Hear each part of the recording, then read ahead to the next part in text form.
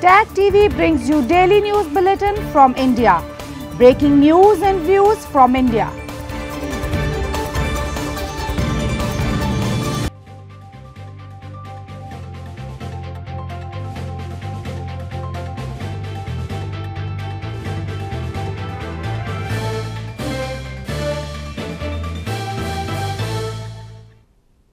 Good evening. Welcome to South Asia Newsline. I'm Surbhi Sharma. Here are the top stories we are tracking for you on Wednesday, the 22nd of January.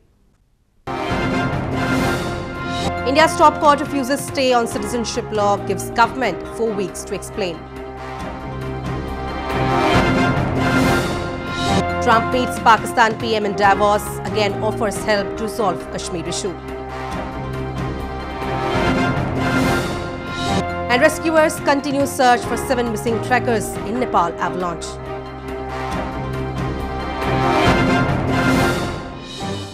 And now for all the details. India's top court on Wednesday granted the central government 4 weeks' time to file a reply on the petition regarding the new citizenship law, which is at the core of nationwide protest, and indicated setting up a constitution bench to hear the pleas.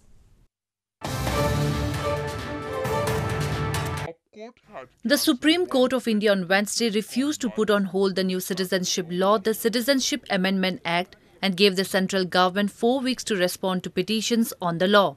The bench headed by Chief Justice of India S.A. Bobde passed the order while hearing more than 140 petitions, mostly challenging newly amended citizenship law. The top court also restrained all high courts from hearing petitions on the new law before it decided on those pleas. The Supreme Court had given 4 weeks to the central government to respond on all 144 petitions, and on 5th week there will be again hearing, and there was a prayer for staying of car. Supreme Court has said that at present they won't pass any order for stay. The Supreme Court judges said that petitions linked to northeastern provinces of Assam and Tripura will be taken up separately, as the problem with CAA in these two states is different from rest of the country. के मामले में specially ये बात कही कि ये जो issues Assam के हैं वो सेपरेटली सारी पिटिशंस एक जगह की जाएं और उसको सेपरेटली हियर किया जाए. ऑफ कोर्स सारा बेंच एक साथ चलेगा, लेकिन वो पिटिशंस को एक साथ जो है वो सुना जाएगा. Meanwhile, students from the Cotton University in Assam province staged protest against the Citizenship Amendment Act in Guwahati city on Wednesday. Protests have continued in parts of India, especially in Assam, against the Citizenship Amendment Act since December 11 when it was passed. People in Assam fear that it will primarily benefit the illegal Bengali Hindu migrants from Bangladesh who have settled in large numbers across the region. The Citizenship Amendment Act, which is at the core of national-wide protest, paves way to Indian citizenship to non-Muslims who entered India before December 2014 after facing religious persecution in Muslim-majority Pakistan, Bangladesh and Afghanistan. US President Donald Trump, who met Pakistan's Prime Minister Imran Khan in Switzerland on Tuesday, said that the United States is closely following the developments between India and Pakistan over the Kashmir issue. He said the US was prepared to help if necessary, but did not say how.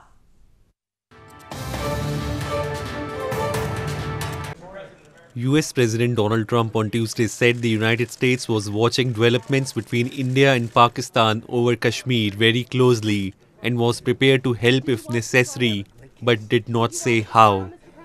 Speaking ahead of talks with Pakistan Prime Minister Imran Khan on the sidelines of the World Economic Forum in Davos, Trump said trade and borders were both critical points for discussion. While Khan said that for him Afghanistan was the top priority and described Kashmir as a big issue. Doing more trade as it turns, and we're working together on some borders, and we're talking about Kashmir and the relation to what's going on with Pakistan and India, and if we can help, we certainly will be helping. We've been watching that and following it very, very closely. Both of us are interested in peace there and an orderly transition in Afghanistan with talks with Taliban and the government. And also, of course, India, it is a big issue for us. In Pakistan, it's a big issue. And of course, we always hope that the US would play its part in resolving it, because no other country can.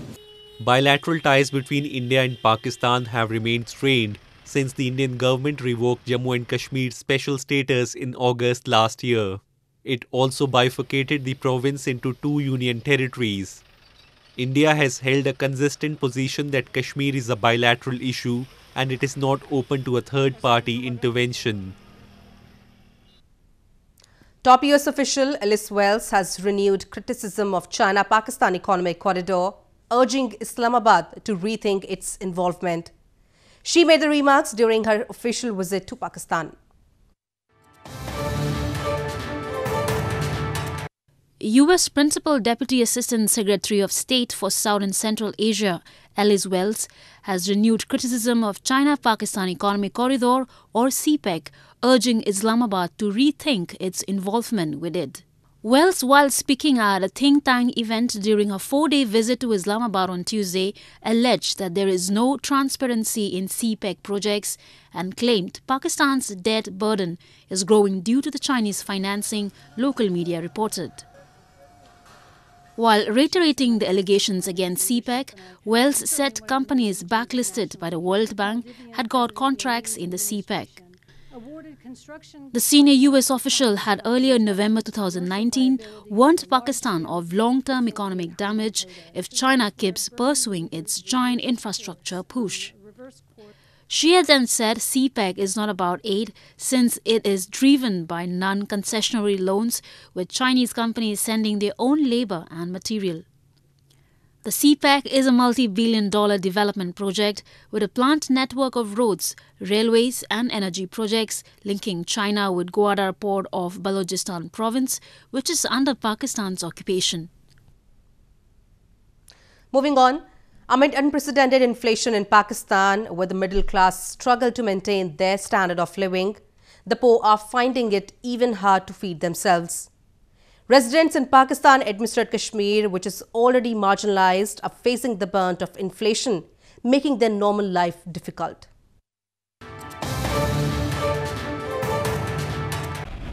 Amid unprecedented inflation in Pakistan, where the middle class struggles to maintain their standard of living, the poor are finding it even hard to feed themselves. Inflation due to massive debts, rampant corruption and inefficient policies by Pakistani establishment has also hit illegally occupied region of Pakistan-administered Kashmir. Residents of Pakistan-administered Kashmir who have been facing the brunt of inflation said that price of the commodity food items have subsequently skyrocketed, adding to their ongoing woes. They accuse the establishment and Prime Minister Imran Khan of being apathetic towards their plight. They also complained that with the hike in petrol price, everything they use in day-to-day life has simultaneously been affected. या मजदूर है वो 600 या 700 की दिहाड़ी वो लाएगा, वो शाम को किराया 200 रुपये देगा, 700 रुपये दिहाड़ी लेता है, 200 उसका किराया लग जाए, 500 रुपये में वो घर का चूल्हा किस तरह जलाएगा, वो अपना और निज़ाम किस तरह मरने का सोचना पड़ता है। हम लोगों गांव के रहने वाले लोग हैं, मरना पड़ना भी होता है, गमी खुशी भी होती है, वो किस तरह वो निज़ाम निभाएगा, बड़ा मुश्किल है, बहुत मुश्किल हो जाएगा। हर बार पहले ही यानी कि डीजल पेट्रोल की कीमतें आए दिन यानी कि महीने 2 दफ़ा चेंज हो जाती हैं। यकम वो बधाने अगर 2, 4, 6 रुपये 10 रुपये बधासन तो मुड़ के पैसे में ही कटाने। पिछली दफ़ा ये दो महीने पहले की गल है, यानी कि 2 महीने पहले इन्हें बताया है 21 रुपये लीटर पर लीटर 21 रुपये रेट बढ़े तो मुड़ के 86 पैसे कटाए पिछली दफ़ा। Pakistan has been struggling with the balance of payment crisis and the burden of high public debt, which has led to an arrangement with the IMF and corresponding fiscal tightening. Scores of armed militants have been killed in Afghanistan this month as Afghan forces have spiked up fighting in the war-torn country. In the latest showdown, the Afghan Defense Ministry on Wednesday said that security forces have killed 26 militants over the past 24 hours. 26 militants have been killed in Afghanistan over the past 24 hours as the National Defense and Security Forces conducted 12 joint offensive and pre-planned clearance operations, and air forces carried out 6 air strikes, the Afghan Defense Ministry said on Wednesday. The ministry in a press release said The aim of the operations and airstrikes was to remove security threats, eliminate the enemy's strongholds, and ensure better security in the country.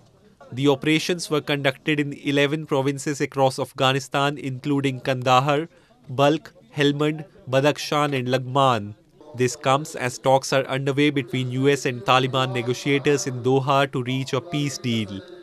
If an agreement is reached during Doha talks, the move could revive hopes for a long-term solution to the conflict in Afghanistan. Rescuers on Wednesday continued their search for 7 trekkers who went missing after being swept away by an avalanche last week during a trek in the region of Mount Annapurna, the world's 10th highest mountain. Nepal Mountaineering Association has also deployed long-line rescue experts for the operation. Taking advantage of improved weather on Nepal's Mount Annapurna, rescuers on Wednesday continued their search for 7 trekkers who went missing following avalanches last week. 4 South Koreans and 3 Nepali guides have been missing since Friday after being swept away by an avalanche during a trek in the region of Mount Annapurna, the world's 10th highest mountain. Nepal Mountaineering Association on Wednesday deployed long-line rescue experts Dawa Finju Lama Bhote and Pimba Tenjing Lama, a senior tourism official said. The rescue teams using detectors have been rounding up around area where trekkers are suspected to be buried under and have marked the areas where they have detected signs that could be related to the missing ones. After find out the certain places, and the digging work also is very important for this, and only the search and identifying is not enough. That's why after digging we can find something in the identified place. Then this work also going on there. That's why it takes some days, more days. Meanwhile, the operation could take few days to weeks as the avalanche has dumped up to 12 feet at the site of the disaster, 90 miles northwest of capital Kathmandu. Twins from across Sri Lanka attempted to break Taiwan's 1999 Guinness World Record for the largest gathering of twins earlier this week in capital Colombo. The attempt may have failed following an unexpectedly large turnout.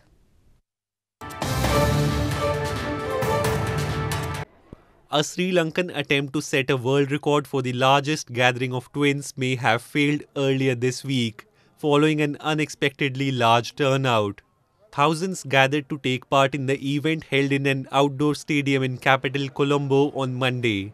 But a bigger than expected crowd flocked to the stadium, causing long queues and meaning strict rules on registration were hindered.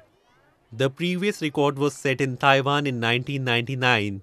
The record then was 3,961 pairs of twins, 37 sets of triplets, and 4 sets of quadruplets together in one place. Though organizers claimed they broke a world record on Monday, but overcrowding could mean the attempt is invalid. However, excitement over participation was visible among people. Chinese Taipei කියන රටේ තිබුණා ලෝක වාර්තාවක් 8004ක මේ 8004 වාර්තාව විඳහෙලලා ලංකා නාමය ජාත්‍යන්තරයට ගෙන යන්න තමයි අපගේ අවශ්‍යතාවය. Non-profit organization Sri Lanka Twins, aimed at helping underprivileged twins, triplets and quadruplets in the country, said the record attempt was followed by a concert performed exclusively by twins, including an 80-member orchestra. Meanwhile, arbitrators Guinness World Records did not respond to a request for comment on whether the record had been broken. Well, that's the way it was in South Asia this evening. Before we conclude, the top stories once again. India's top court refuses stay on citizenship law, gives government 4 weeks to explain. Trump meets Pakistan PM in Davos, again offers help to resolve Kashmir issue. And rescuers continue search for 7 missing trekkers in Nepal avalanche.